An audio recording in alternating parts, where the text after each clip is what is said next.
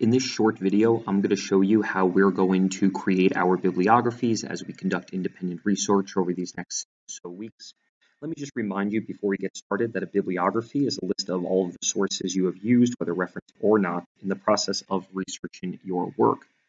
For us to complete and to create our bibliography, we're going to click Add-ons. We're going to go to Get Add-ons. You're going to see EasyBib pops right up, so you're going to go to Free, just kind of hit that plus sign. You're going to go ahead and select your own Google account. You're then going to go to Allow.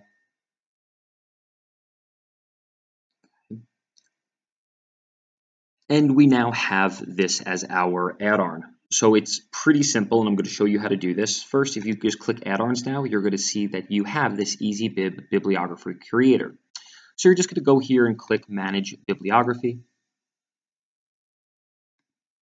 You'll see to our right, we have options. We have a book, journal article, or website. In our case, we're going to be using predominantly websites, so that's what I'm going to focus on. You can see it's already in the 8th edition, so just kind of leave it there.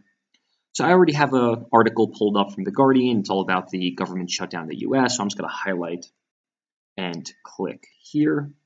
Oops, give me 1 second. So here I am, having copied this. I'm now going to just paste it into this space, and I'm going to click Search. You can see it's already come up. I'm going to click Select. Now I'm going to click Add Bibliography to Doc, and check this out. There it is, guys. All done.